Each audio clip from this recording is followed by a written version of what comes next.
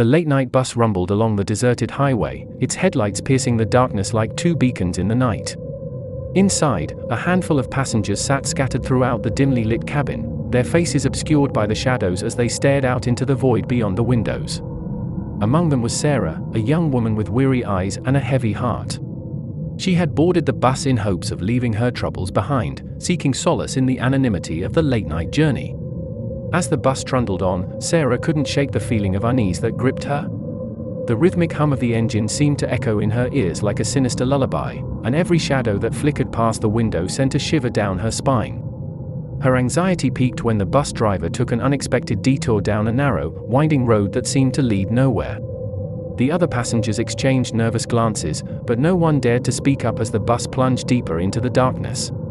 Suddenly, the bus shuddered to a halt, the brakes screeching in protest as the driver slammed on the pedal. Confusion rippled through the cabin as the passengers clamored to see what had caused the abrupt stop.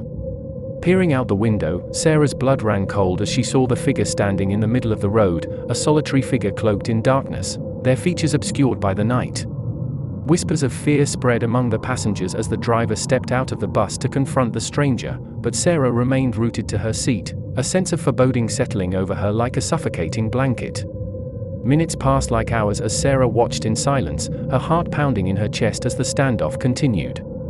And then, without warning, the figure turned and vanished into the shadows, leaving behind nothing but an ominous sense of dread. Relief washed over the passengers as the bus driver returned to his seat and the journey resumed, but Sarah couldn't shake the feeling that they were not alone, that something sinister lurked just beyond the edge of their perception.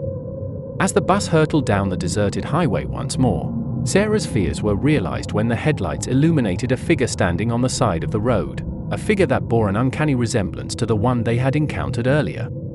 Panic swept through the cabin as Sarah and the other passengers realized they were trapped in a nightmare from which there was no escape. The bus driver tried in vain to outrun the specter that haunted them, but no matter how fast they drove, it seemed to draw closer with each passing moment. In the end, as the bus careened off the road and into the darkness below, Sarah knew that their late-night journey had taken them to a place from which there was no return, a place where nightmares became reality and the line between the living and the dead blurred beyond recognition.